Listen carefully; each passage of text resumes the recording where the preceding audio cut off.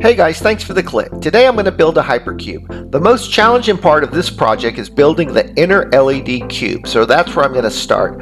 I decided on a size of 5 inches for the cube because anything smaller I think would be a nightmare. So the first thing I'm going to do is build a jig to connect the LEDs in the shape of a cube. So what better thing to use as a jig than a 5-inch wooden cube that I bought on Amazon. I took the cube to the garage and dusted off my router. Using a 45-degree chamfer bit, I cut 45 degrees off each corner of the cube.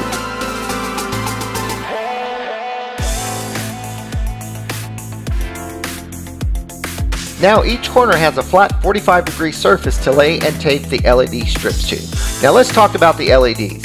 The LED strip I'm using has 144 LEDs on the 3.2-foot strip. It also has a mini controller to change the modes. I cut off the first LED strip on the power side. This will be used as a reference later. I use an X-Acto knife to cut the LED strip, trying to leave as much of the copper soldering pads as possible. I put the LED strip against the cube and I determine how long my strip has to be. I count out 15 LEDs for the length of this strip. Using the X-Acto knife again, I cut the strip to size, making sure I leave as much of the copper soldering pads as possible. Then I use it as a template to cut out 11 more strips, since I will need 12 in total. Now I have to prepare the strips for soldering. Note, since the LEDs will be facing inward to the cube, I will be soldering on the back side of the LED strip. So I have to remove the protective backing and the double-sided adhesive film that is on the back of the strip. I get an X-Acto knife and I start to lift and peel the adhesive film off the strip. Doing this will ensure a clean surface for soldering. Once I peel back about 1/2 inch, I get the X-Acto knife and I cut it off. I remove the adhesive film from the 11 remaining strips on both ends. I then tinned each one of the copper pads with solder. This will make soldering wires to it a lot easier later.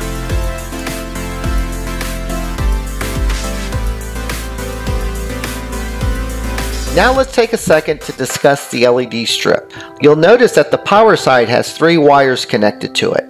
Red is your 5 volts, white is your ground, and green is your data. You'll also notice the arrows on the strip. That indicates the direction of the data flow. That is very important when connecting to the next strip. You must connect the green data to the next strip where the data is going in the same direction on that strip. If not, your LED strip will not work properly. Here is the layout of the LED strip placement on the cube. Starting at A, it will show the direction of the data.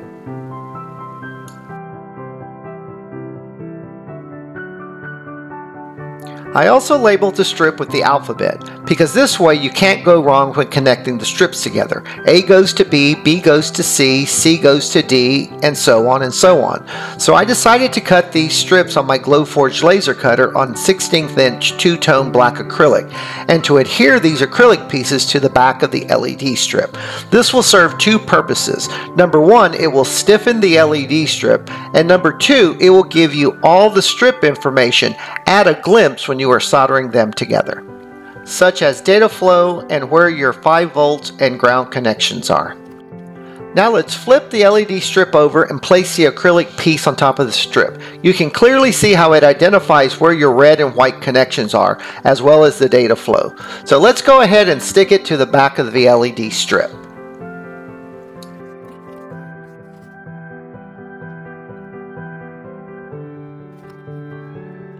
Now that we got that one done, let's go ahead and get the information strips stuck on all the rest of the LED strips.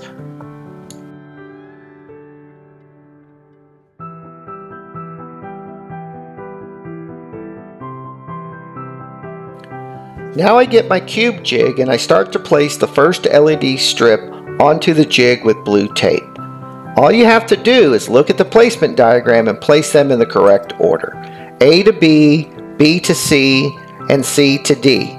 You shouldn't have a problem if you know your alphabet. Continue to stick the first 8 strips to the jig.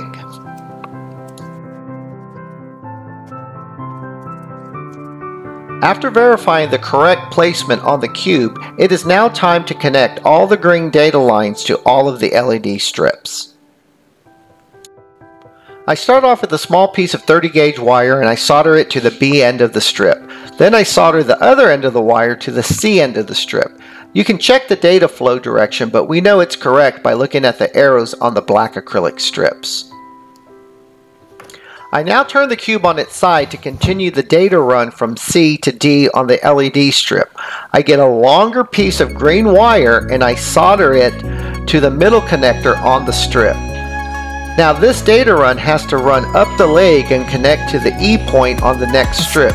So I remove the blue tape and run the wire underneath the leg to position it to the next point. I then cut the wire to size and solder it to the E point on the next strip. I continue this process of connecting the green data line until I have connected all 8 LED strips. I just make sure to follow the diagram to ensure that I am correct with my connections. All in all, it's more tedious than difficult. Just with a little patience, you'll be done in no time. I am now done connecting the data on the first 8 LED strips. I'm just double checking to make sure everything looks good. Now it's time to go on to the next step. At each one of the 4 corners, I'm going to want to connect all the 5 volts or red connections together. Using small pieces of wire, I carefully solder all the red connectors together. In a nutshell, I am connecting all the 5 volts in parallel. Now I'm going to connect all the ground wire or white connections together using small pieces of wire. This too is connecting all the ground in parallel.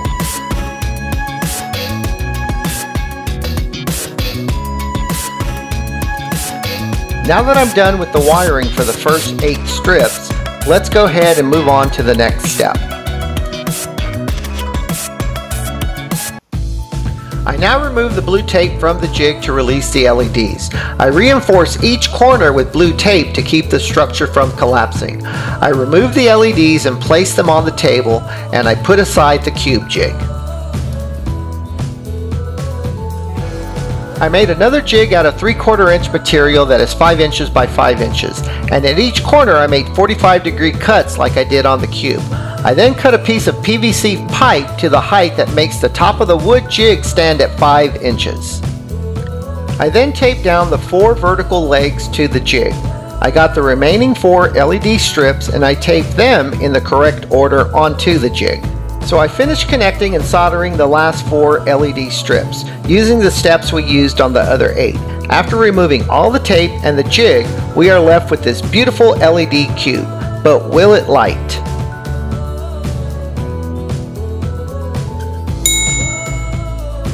So after a few more measurements, I cut out a couple of cardboard boxes on my Glowforge so I could test fit the LED cube to them. And here's my plan. The first box will be made of 2-way mirror acrylic and will house the LED light cube. This box will then fit into another box with windows as to hide the seams of the mirrored box. So after fitting it all together, it's time to cut them out of the real material. I'll start with the outer box first.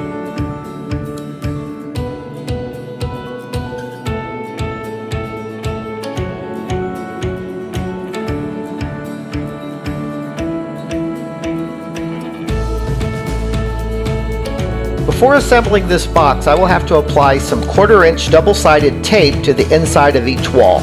This will adhere the 2-way mirror acrylic pieces when inserted. So let's do this to all the pieces before I assemble the box. I adjusted for the kerf on this box cut, and the fit was nice and tight. So tight that I did not use glue. And trust me, this box is not coming apart anytime soon. It is solid.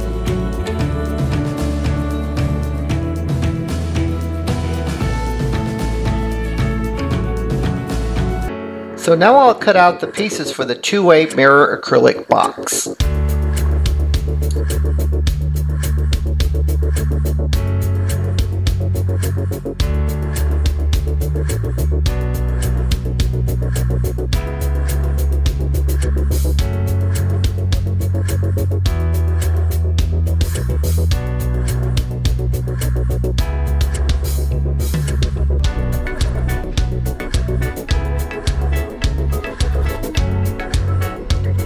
fit is perfect and I push it down to ensure good adhesion. I then remove the backing off of the two-way mirror.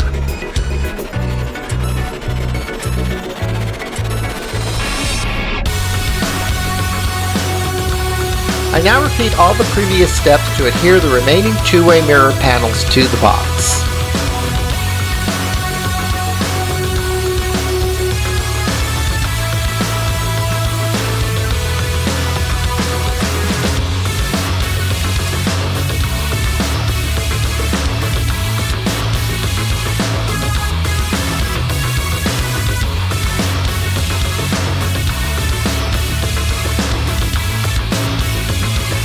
I finally connect power to the beginning of the LED strip at location marked A. I now insert the LED cube into the two-way mirror box. I now run the wire through a hole that I cut on the side.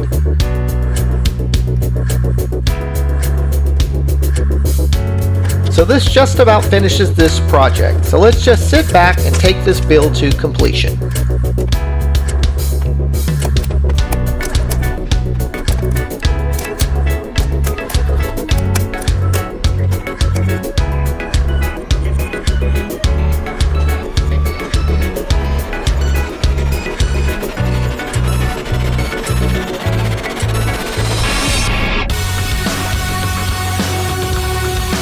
Well guys, this wraps up another project and thank you so much for watching.